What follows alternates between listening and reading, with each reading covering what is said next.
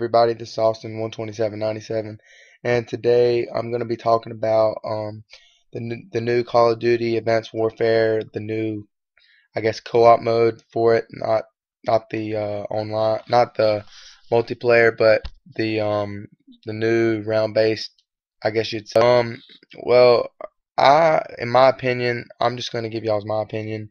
I don't think it's going to be zombies, and I know it's not going to be cyborg zombies. I just know it's not. It won't be aliens, and it'll most likely probably be, um, I'm going to guess some kind of, it's like zombies, probably some kind of mutations or something like that. I'm guessing something like that. But anyways, I'm going to show y'all a picture of the Xbox One bundle, and then in the bundle they have the controller, and on the controller there's these little tally marks, and it's number 8 and the tally mark.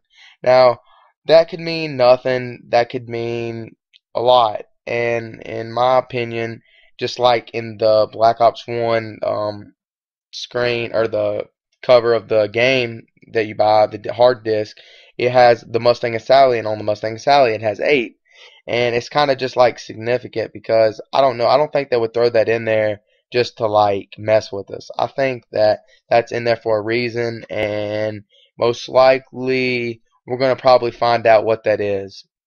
And I think that it like I said, it'll probably be some kind of mutant something. I don't know, like kind of like a zombie, but not. I don't know what you'd call it. But I know a lot of people made videos on it already, and I'm kind of late to the picture, but I just thought I should make a video because I think it's very interesting, and I'd like to, if I get it right, because I'm sure we'll know here soon, probably in a week or so. They'll probably reveal it and tell us what it is. But yeah, guys, that's all for me. Just rate, comment, subscribe, and I'm out. Peace.